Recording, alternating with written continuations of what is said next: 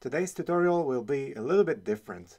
It won't focus as much on Vulcan core features, but instead it will show you how to use Vulcan to build a pretty complex flow, in this case buying a sponsorship on Sidebar.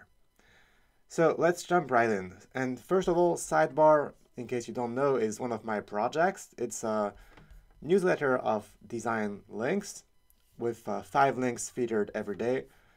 And some of these days, you actually have sponsored links, such as this one. And what you're seeing now is the old version of Sidebar where sponsor links are managed manually by myself. But for the new version, I'm building a flow where people can just sign up, enter their link, pay, and do everything themselves. So, I guess the best way to show you is just to go through the whole flow myself. And so typically people would land on this landing page for sponsorships with the details, guidelines, and so on. And then they can click this link. Now in this case, you can see I've already been working on the link. But we'll ignore that for now and just pick meteor.com, for example. So you can see the content fills itself out automatically, just like in a regular new post form, which you have here. In fact, it's the same form, just shown in a different location. You can then pick a date for your sponsorship.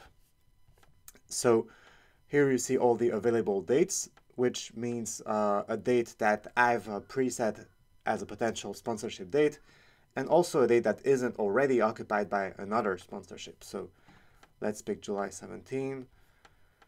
Review and pay. I have this preview of what my link will look like, and if that sounds good, I can complete my payment.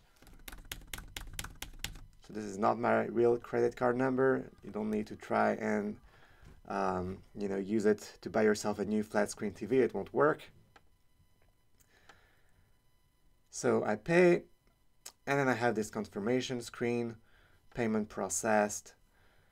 We'll let you know if your link is a good fit for Sidebar. If it's not, you'll be fully refunded.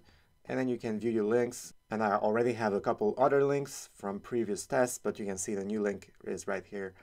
It says paid pending review. So far so good. This is the whole flow. And to help make things a bit clearer, I also compiled a Google Docs with each step and 2 columns. On the left here, you can see the UX steps or what we want the user to do. And on the right, you can see the code that's going to be involved, like how it will work behind the scenes. So this has been the intro. And next up, we'll jump right in with the code and also the first step of the flow.